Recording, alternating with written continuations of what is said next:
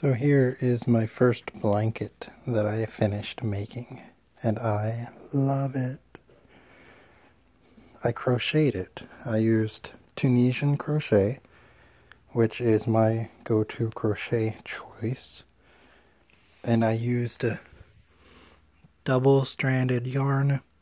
I worked with 2 colors at a time, so I did a yellow and green, and then blue and orange, and pink and maroon, and then red and pink, and then white and red, and then gray and pink, and yellow and blue. And then I ran out of yarn, so I put a tiny little bit of orange up at the top here, but it still looks really nice. I don't know how big it is, because I don't have a space where I can stretch it out. This is just a typical reclining chair that it's on, and you can see it, how much it hangs over. And you can see how much it's bunched up too. It's not stretched out, it's like bunched up here. And like every color I bunched it up. So it's like huge. I slept under it last night.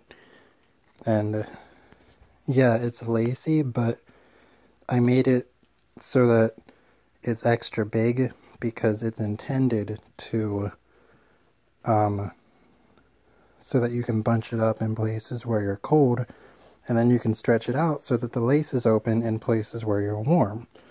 So like if you, I don't know, if your knees are hot, then just stretch it out at your knees.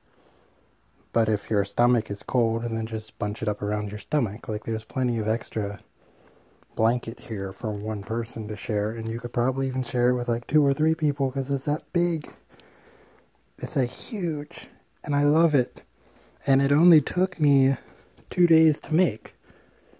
Like I started on Thursday, and then I finished Saturday morning. So that's approximately 2 days, and that's all it took me to make, and then I was finished.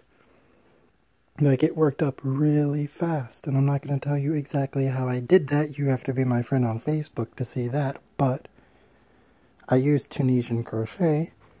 That's why it kind of looks like knitting, even though it's not knitting exactly, because you can flip it over, and then you can see on the front side, you can see how it kind of looks like knitting, but it's not exactly, because this is the back side, the underside that I have facing up right now. But I love how it turned out, and it's my first blanket that I finished. Yay!